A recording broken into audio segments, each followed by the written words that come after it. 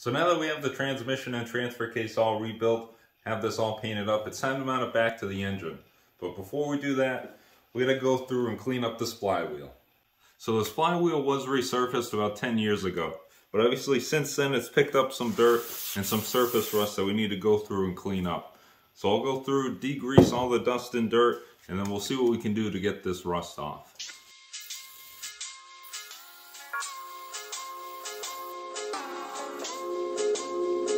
So now that I have the flywheel degreased, I want to go through and hit it with some Scotch-Brite. But what I did, I took a few bearings that I had, some extra bearings that I pulled out of the transmission, and just made it so I can spin this. I can spin the flywheel and then try and get a nice finish on it. And then by spinning it, my hope is that I won't be putting any grooves in it rather than if I was just going by my hand. 2,000 years later. So now that the flywheel's all cleaned up, we can get it mounted to the engine. So let's get that pulled off the stand.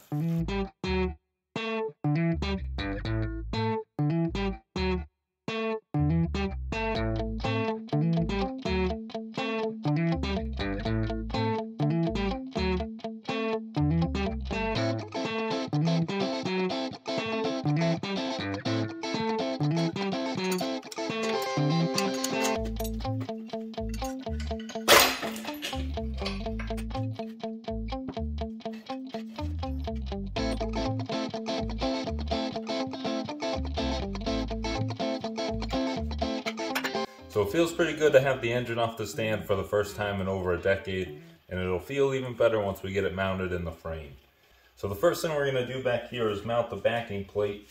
That obviously needs to go behind the flywheel. And with the backing plate on, now we can mount the flywheel. Now there are two bolts or studs that have sort of a cone on them to align the flywheel. So there's going to be two holes on the back of the flywheel that are a little bit bigger, and we just need to make sure that we line those up correctly. So now we can put the nuts and lock washers on, and I'm also going to go through and put a little bit of red Loctite on all of these just to make sure nothing loosens up on us. So now that we have the nuts started, snug down, we're going to go through and torque them to 40 foot-pounds. And now the 40 foot-pounds may want to just spin the motor over like it is here. So I just have a little pry bar that I'm going to put on one of these bolts to lock the flywheel in place so we can fully torque these all down.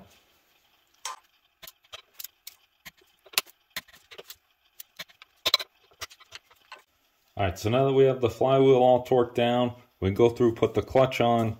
But first I'm going to put just a bit of grease on that pilot bushing.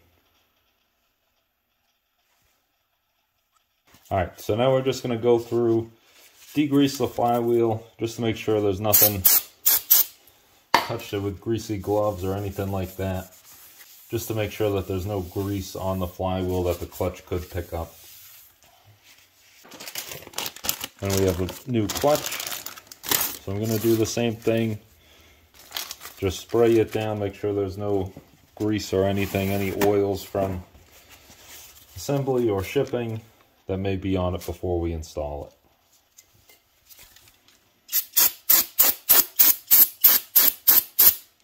Alright, now that the clutch is degreased, we can go through and install that with the alignment tool. Now generally on the clutch it might say engine or transmission side. I don't see anything.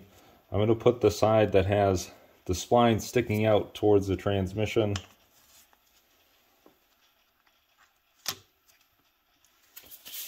And that alignment tool will hold the clutch in place right where it needs to be. And then we have the new pressure plate. So same thing, we'll go through, degrease this just to make sure there's nothing on it.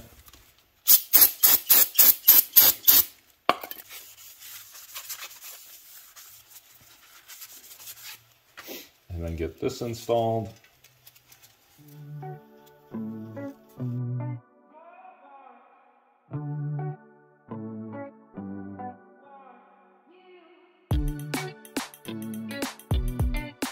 Alright, so now that we have the clutch and pressure plate on, we're back up at the transmission to put the new throwout bearing in. So we'll slide that on, and then we gotta work this little spring from here over to this, and that's what will hold this back.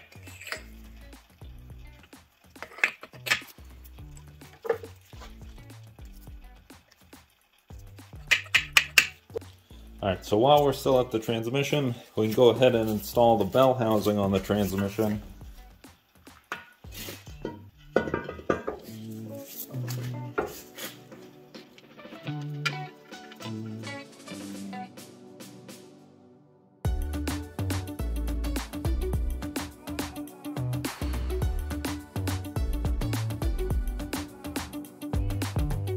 Alright, so now the transmission's all set. We have the clutch, flywheel, pressure plate, that's all set. So now we just need to bring them together. And to do that, I'm going to use this transmission jack. Try and get the transmission and transfer case off this bench to here, drop it down, and then we'll try and get it aligned and get it attached to the motor. Let's see how it goes.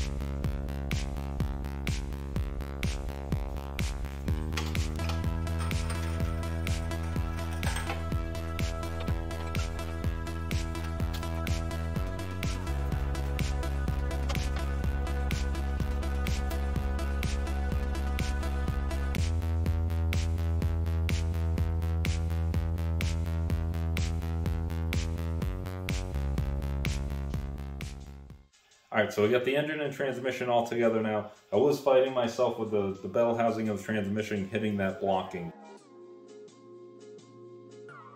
We have everything together. Now we'll just go through, take the grill off just to make it easier to get it in. I already have the cross member in, so we'll be able to just drop it right in place.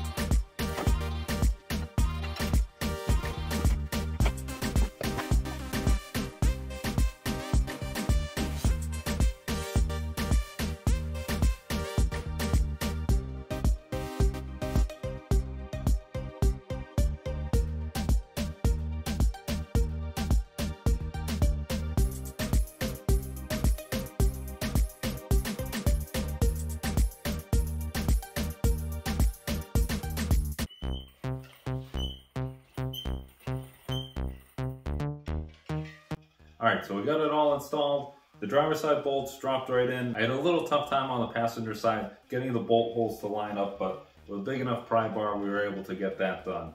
So I still have to put the yokes on the transfer case. I still have to paint them. It's a little cold to paint today. I have the yokes and the drive shafts all ready to go. I just need to paint them and then we can get those installed.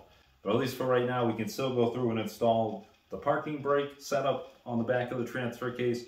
And then we'll be able to install the exhaust as well.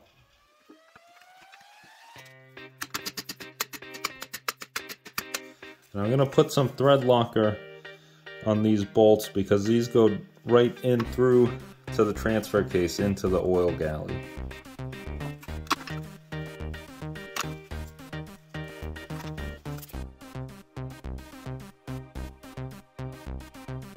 Alright, well I'm not going to be able to get as far as I thought with this parking brake. This arm, this bracket that actually actuates the springs and moves everything in here needs to be on first before I put this backing plate on. I can't get it on now after the fact. And this obviously is not painted, so I need to get this painted and then pull this backing plate off, install that, and then I'll be able to finish the install of the parking brake. Alright, well, if we can't do the parking brake right now, at least we can get the exhaust installed.